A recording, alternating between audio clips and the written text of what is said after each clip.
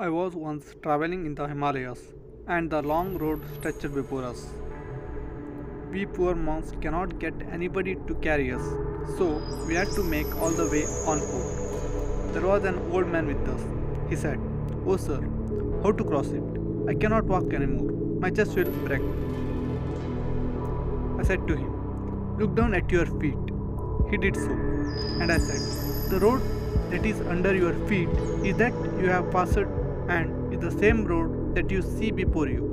It will be soon under your feet. The highest things are under your feet because you are divine stars."